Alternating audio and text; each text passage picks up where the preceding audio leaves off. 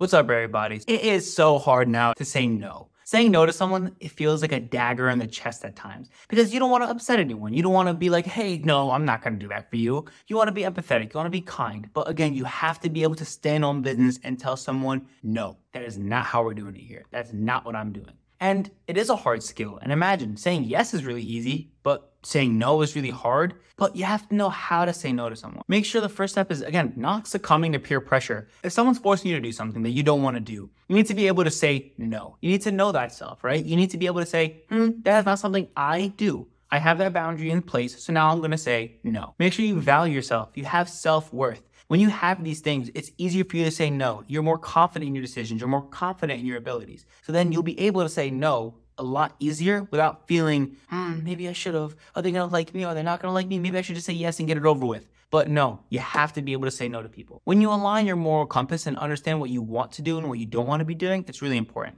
For example, if someone asks a favor of you, right? And you know it's going to take all day, but you're really busy and you have so many things to do in your own personal life. You have your own stresses, your own things you have to get done. You could help that person, right? Or you can say, no, I already had something planned for today. Maybe another day, if possible, I could help. If not, then you got to be able to say no. You have to be able to be okay with that decision and make that decision because it's the best decision for you at the time. A way to do this is, again, is using a firm but polite tone. And we're not saying here to just scream no and scream as loud as you can.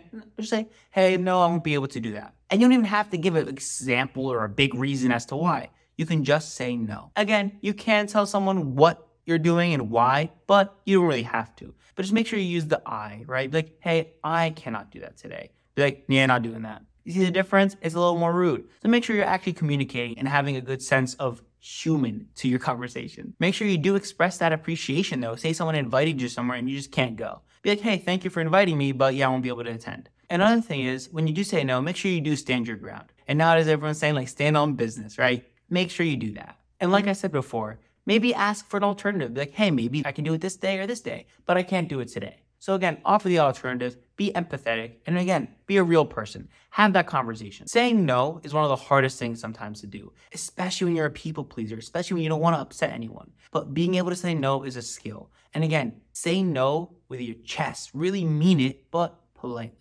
And when you say no, you'll be able to actually kind of align yourself to things that you want to say yes to. It'll be more clear as to what you want to be spending your time doing. Because again, we only have 24 hours a day, so make sure you use your time wisely. Thank you guys again for tuning in to another episode. I want to know what you think about it. Is it hard for you to say no? What are times that you said no that you were really happy you said no to? And what are some times where you kind of got coerced or you kind of felt like, dang, I wish I would have said no? I'd love to hear your stories. So again, be sure to like, share, subscribe. I love the engagement. I love the comments. It really makes me happy to see people engaging with it and like leaving their opinions. It's just awesome to hear so many people's different stories. Thanks again for tuning in. I'll see you next week. See you later.